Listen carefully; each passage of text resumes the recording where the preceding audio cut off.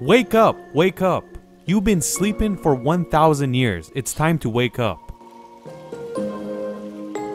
Outside, it's no longer what you're used to. Everything has changed because you've been sleeping for 1,000 years. The world has passed for 1,000 years without us, so it's gonna be very different. From nature to trees, animals, rivers, they all changed. In today's video, we're gonna find out if we all go to sleep for 1,000 years, what will happen?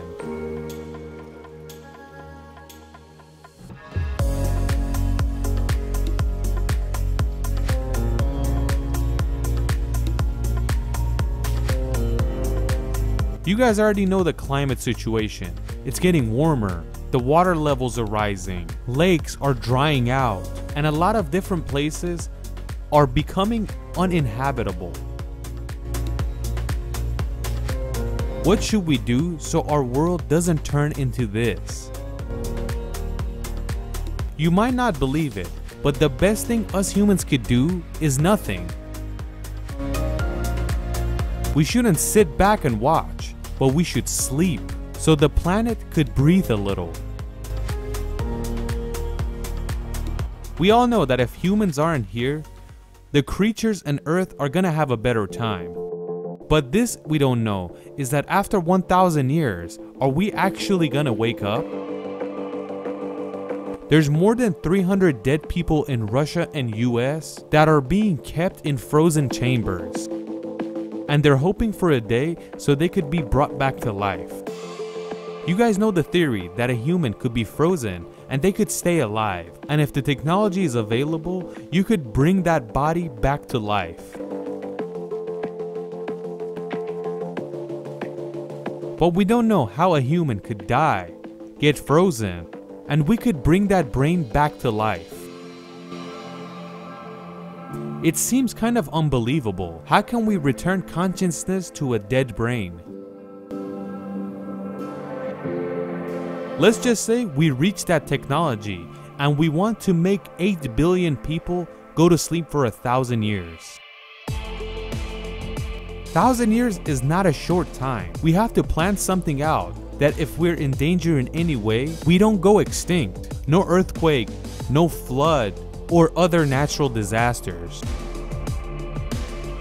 We already reached the problem, and that's 100% of us cannot go to sleep. There has to be a small percentage that is awake and they're looking out for us. They should basically be a lookout so everything is working good.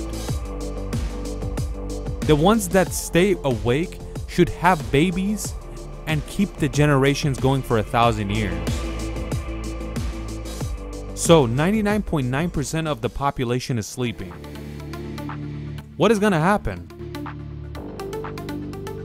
Scientists say after we're gone, Earth's temperature is gonna continue to rise for 40 more years. Without humans, most of the structures we've built will begin to fall. Bridges, buildings, they will all continue to fall because there is no more humans to perform maintenance on them. After 100 years, buildings with steel beams will fall. Asphalts will quickly begin to crack and greens will start to grow out of them. The more cracks that are created in the asphalt and the more greens that grow, the more animals will be found in cities. In these situations, their animals are having a good time. They no longer have to run away from humans, and Earth will kinda get back to the point where humans were not there, or at least they weren't civilized. The Earth will continue to make buildings and structures fall, and in its place, greens will start to rise. So when we wake up after 1,000 years, we're confronted with a whole new world. A more beautiful and green planet, cleaner air, cleaner water, and old destroyed buildings.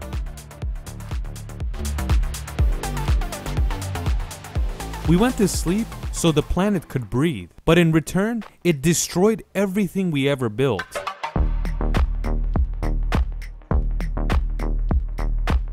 So what do we have to do so the Earth doesn't turn out the way we were afraid of?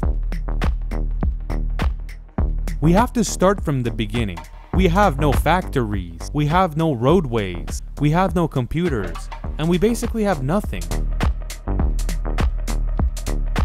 But there is a danger in our way. In situations like this, humans turn wild.